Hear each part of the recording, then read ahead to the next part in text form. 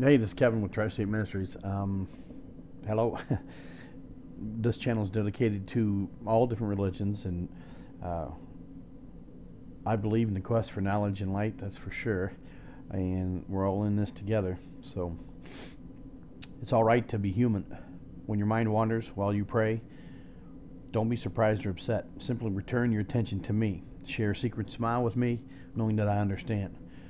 Rejoice in my love for you, which has no limits or conditions. Whisper my name in loving contentment, assured that I'll never leave you or forsake you. Intersperse these peaceful interludes abundantly throughout your day. This practice will enable you to attain a quiet and gentle spirit, which is pleasing to me. As you live in close contact with me, the light of my presence filters through you to bless others. Your weakness and woundlessness are openings through which the light of the knowledge of my glory shines forth. My strength and power shows themselves most effective in your weakness. A lot of the ones that I've got in hand is a book called Jesus Calling and Enjoying Peace in His Presence. Sarah Young, and it's 365 daily devotionals. I've got Korean tours, stuff like that, switched into English, and Buddhism, Hinduism, and a lot of isms I can't even pronounce really. But so I'm going to tend to probably go through more of the Christian faith because that's the culture that I grew up in. And it's not that I believe anything over anything else necessarily, but I believe that there's a consciousness that we are all part of, that we conceive as God. There is, and I've studied some quantum physics and everything else, and they've all but discovered the field, the particle, the Higgs boson of in this field. It tells everything what to be. Kind of like our DNA inside of us tells us how we're going to be on the quantum physics level. They show the test that our consciousness affects our reality. Split light test is one in particular. That the mere fact of observing the experiment affects the outcome, which is really tripping. It's hard to understand, but the awesomeness that we're part of is God, and it is that consciousness. And even in the Bible, God says things like, Jesus says, excuse me, Jesus says, what I can do, you can do. He taught the outward church to the masses, and it says that in the Bible. And he taught the inward church to his disciples, which my take on that is the outward church to the masses. He didn't teach his super secret stuff to. He taught that to his disciples. And to his, the inward church. And what that tells me or feels to me is that that's where the inward, being a spiritual being of light, I do feel that organized religions, through design or by accident or self-preservation or whatever, has withheld some information due to the masses on spiritual growth to either hinder us, slow us down, make the need for them more. And I'm not saying all of them do it, because all of them probably doesn't even know.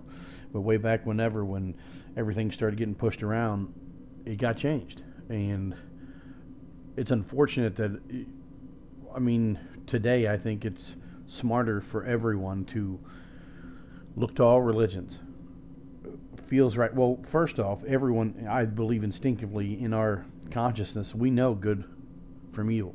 Children do. They have it honestly. I've said on another video that they're at one with the consciousness that we're all part of as a child.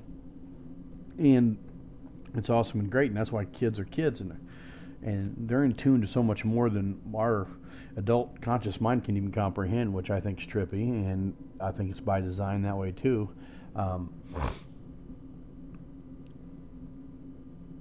But the consciousness that we're all part of, it's great. And like I said, the quantum field test, that show, the split light that shows that our consciousness affects the reality. Jesus Christ said, hey, what I can do, you can do. And I think on a somewhat ever smaller level, we can do that. And that test proves it. People that have no religious faith, or they're looking, I have a friend of mine that means a lot to me, and so does his whole family, really. And his wife's very intelligent. And she has a master's degree in psychology. And the thing is, and I respect her brain quite a bit, and as a mother and a person and everything else, but I don't know if she has faith. It's none of my business necessarily. But her husband had said something like, oh, he didn't think that she, thinks that we're just here and then we die or whatever. I don't believe that. I don't believe that the fact of what we're made up of is everything in this universe, which tells me we're all part of something, and maybe it's all alive, and our consciousness is part of that, and our consciousness is tied together as one omnipotent thing, and one thing that's self-aware, which I perceive and would say that's God, and it does promote love. You go from quantum physics to the fractals. If research it, learn about it.